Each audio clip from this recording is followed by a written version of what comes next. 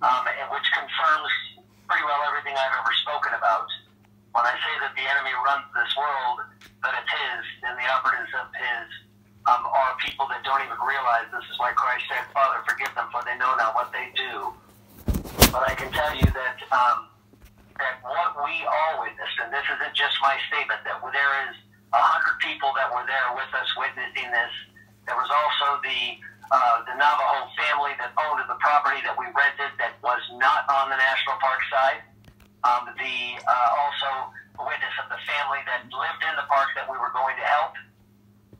That what took place, you know, you've got people trolling other channels and saying, oh, well, about film permits. First of all, we're not making a film.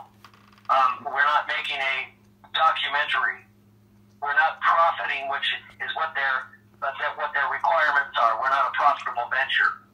We are simply individuals that are coming there and always have been unmonetized without looking for profit, so we are not exploiting anything. So any of those, I'm putting those out there so you understand that all of that is a fallacy. Anybody that would say that we're out there to exploit and make money off of something, that's nonsense.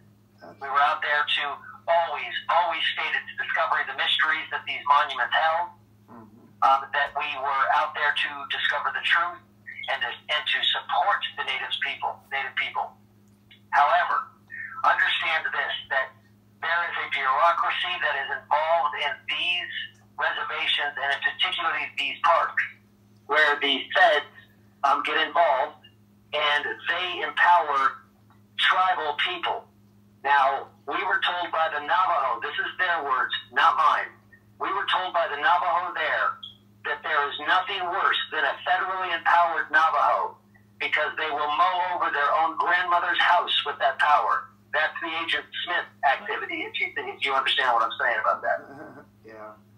So the reality is, we were there. Nobody is armed. Nobody is hostile. Nobody was rude. Never. Everybody was in love. We were very, very cooperative all the time. We did not go into the park, and we even agreed to not go into the park.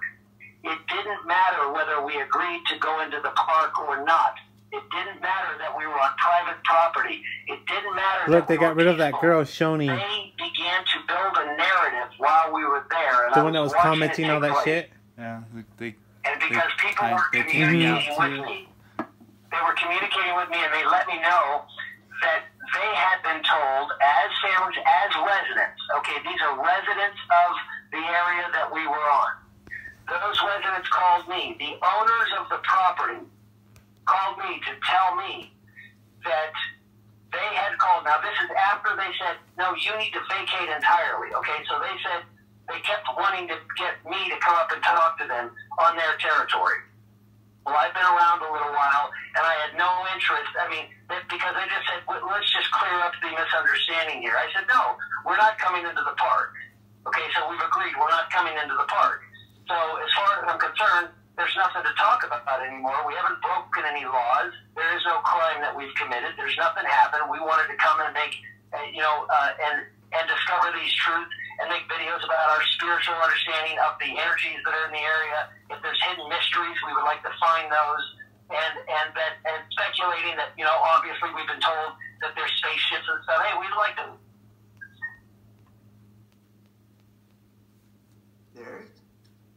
Say that we were coming to invade their privacy. Well, I don't know how being on a public national park that is stated as such is an invasion of anybody's privacy. It's not a national park, right? dumbass. Unless it's somehow that we're able to see something that isn't visible to anybody else. We weren't going to violate any other rules. We never had any intentions of that ever. So, like you said, we had agreed to leave. Oh, there's the your comment. We had agreed to not go on that property. And then they contacted us and said, we need you to vacate the property that you're on. They blocked me out again. So I even agreed you got blocked? That yeah. Because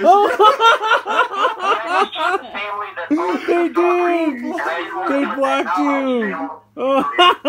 Wow. Destroy their livelihood. So I said, okay, we'll pack up and go. And they said, be out of here by sunset. And we agreed. So we You see my comment? fast, and I said, well, they said that we have till sunset. And they said that they called that owner, and they told that owner that we had RVs filled with weapons, that we were there, that she needed to be shooting happening. Wow. So we immediately sped up the process. Why do they keep talking about gremlins, though? We sped up. Sorry. Yeah, you're all right. We're in a snowstorm in Flagstaff, so we're now on the road going to a different location just so people can stop the camp and get reorganized and get located where they're going home. The reality is they do not like us together because they can make a narrative. So the narrative that they're telling them is exactly what we've heard. Now you see, since everybody believes the authorities, right, then they believe them. They believe them that we have these things. We don't. If we did have those things, they would have already gone through and they would have already taken. We don't. It's the same thing as Waco. It's the same thing as every other religious organization that has gone against the grain of the cabal. Absolutely. I was So, very The afraid reality that... is, now check this out, John, because Okay. this gets even more interesting, okay? Go, continue. So, when we left, and I specifically, because when we came in, I did the same thing, right? Because it was so close to the Utah border, and obviously I'm relegated to Arizona, so I wasn't even going to violate that, right? I'm not looking to bust any laws. Yeah.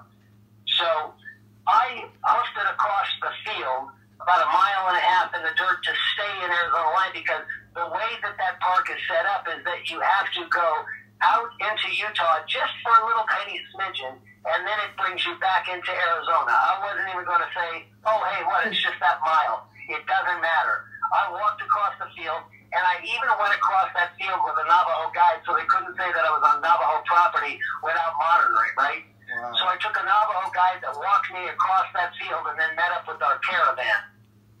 Now, when our caravan left, there were still a few people wrapping up and making sure that there was no trash laying around. Just as they started to leave, 25 SWAT trucks pulled up with 50 fully armed men. Wow. Good. Get the fuck out of here. Now check this out. Understand that this is out in the middle of nowhere, so they took a long drive to get there. Mm-hmm. Wow. Okay, this isn't over a film permit. This isn't over anything that is real. Every single piece of the narrative that they have spoken is a full-faced lie. I don't know who told them these things. I don't know who made that lie happen. It doesn't matter. The reality is that lie permeated. Now, here's the whole point. Whoever permeated that lie, they could have put people in grave danger. And you do not bring lethal force against a peaceful group of people because they don't have a film permit. Wow. Wow.